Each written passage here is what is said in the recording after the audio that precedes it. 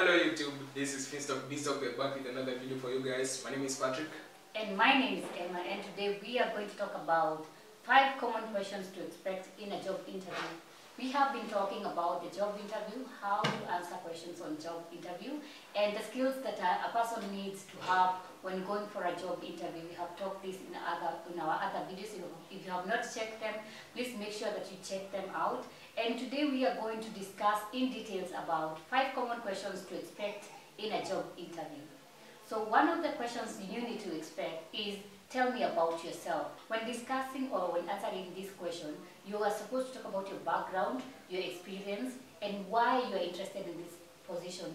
Your experiences and your interests should be aligned in line with the job position that you want to apply. So you should focus on the relevant skills that can build your portfolio, or the relevant skills that the interviewer will consider as good and relevant, and they can give you marks, yeah, or a higher score from other candidates. Yeah. So I think in this part, when they ask you to tell them about yourself, they don't want to know what shoes you like or which brand you like, or where your grandmother came from. Yeah. Yeah. So they basically want to know about yourself, but in accordance to the position of the job they might offer you. Yeah. So it's necessary for you to talk about yourself, but regarding the job. Yeah. Keep your answers in line with the questions that you have been asked, in line with the job position that you are applying for. Yeah. Then number 2, another question that will pop up in most interviews is, why do you want to work for our company? And this is why we had stated earlier that you need to research about the company before you go to the job interview. And when you get to research about the company, you get to understand their core values, their interests, their mission, their statement, their vision.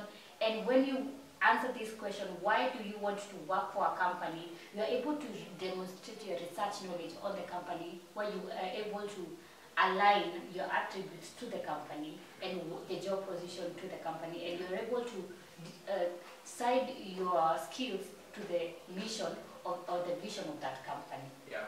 So at this point you have already researched about the company. So if they ask you why you want to work with them, since you have already researched about the company, yeah, you can come up with a specific point that you discovered about the company. Yeah, and appeal that something, yeah, that you liked about the company. Then you can use that and tell them, maybe I discovered in this particular area, you have this and this. Yeah. And that's why I want to work with you, so that I can maybe help in that department. Yeah. And then another question that will be common in the interview is, what are your greatest strengths and weaknesses?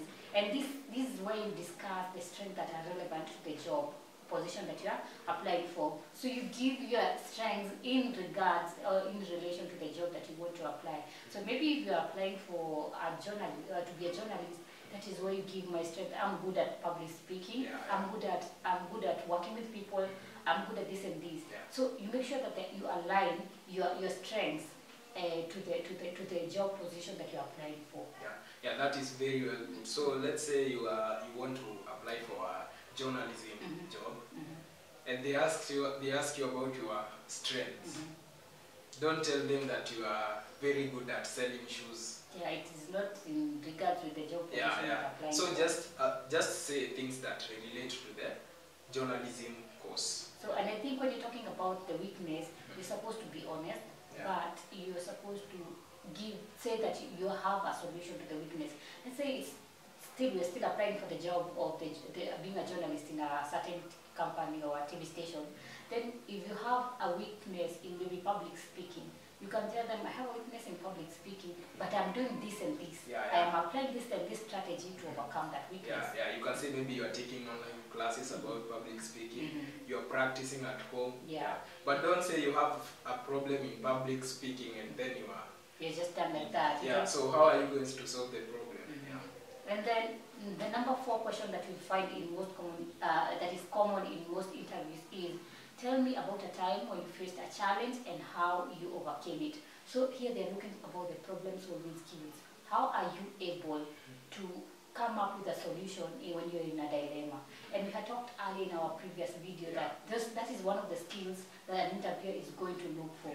And so that is where you find yourself, you find they are asking this question about a problem-solving situation that you ever encountered. You have encountered a problem, and of course you came up with a solution. Yeah. That doesn't mean that every time you face a problem, you don't have a solution. Yeah. So that the situation that you give to the interviewer and explain to them how you solve the problem and how it can arise, and you can help solve the problem in their company. Yeah.